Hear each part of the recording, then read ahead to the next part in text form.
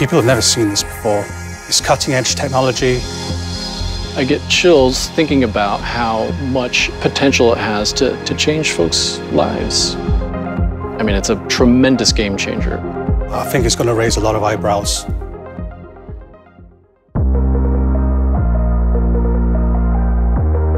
We at Archer are making our first eVTOL.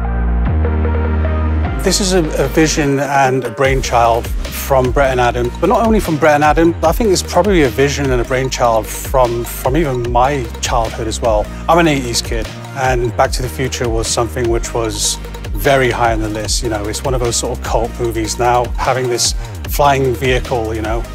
We want to change lives, especially in the urban environment.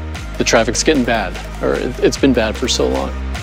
Not having the commotions and issues of like having that commuter experience of, you know what, I'm stuck in traffic.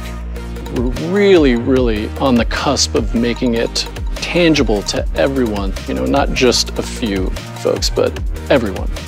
I'm a very firm believer that the team we have now, if we can't do it, no one can. Thank you.